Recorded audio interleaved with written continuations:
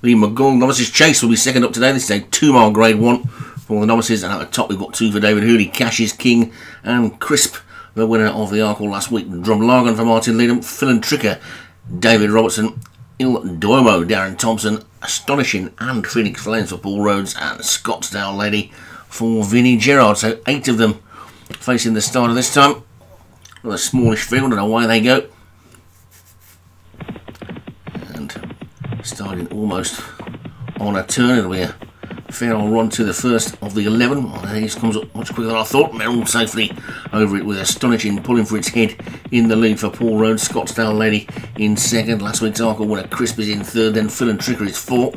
Then Cash's King and Phoenix Flames on the inside of that one with Drumlargan, and finally Il Duomo at the back. But Astonishing is not hanging about and gets to the second. Stood off it, got over it nicely, leads by 3.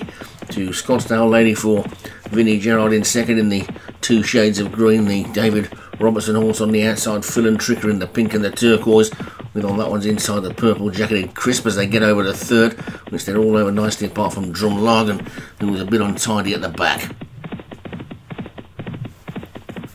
So, heading down then towards the next, and Astonishing is in the lead. This one will be the final fence on the next circuit, and the leader Astonishing very nearly went there, but got over it okay in the end, and leads by about 5 lengths to Phil and Tricker on the outside in second. Then the leader stablemate Phoenix Flames was poking its head into third ahead of the Hooley pair Crisp and Cash's King. On the inside of that one is the green of Scottsdale Lady, gap of a length or so then to Drumlargan and Il Duomo, the 2 bringing up the rear, but they're racing out now on their full circuit, if you like, of the track, and Astonishing is 4 lengths or so clear. From Phoenix Flames in second and Crisp in third, and Cash's King after that one, Phil and Tricker. Drumlargan just gone past Scottsdale Lady, and Il Duomo just been relegated to the back as we take a look at them from the aerial shot there. Astonishing is in the lead. Stood off that one again. He's taking some liberties with these fences. Astonishing, they're not quite as stiff as the ones at Cheltenham. He wouldn't necessarily have got away with those jumps last week, but Crisp has found himself in the lead quite early, getting over the next, and Crisp is in front from Astonishing and Phoenix Flames. Then Cash's King.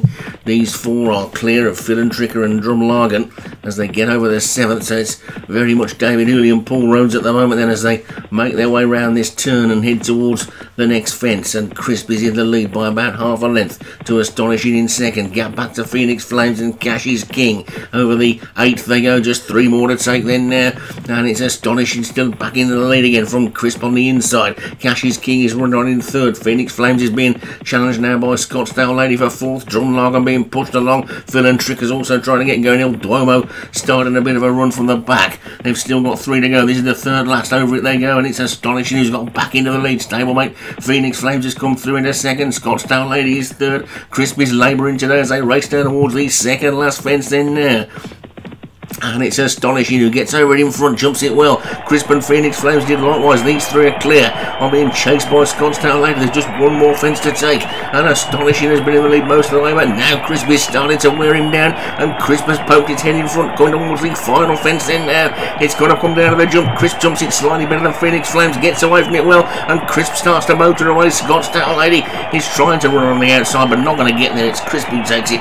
Close for second, Scottsdale Lady, Phoenix Flames, and Astonishing. Drumlargan was running on leads a bit further, and Phil and Tricker and Il Duomo didn't get into it today really, and Crisp does the double winning at Cheltenham and Liverpool.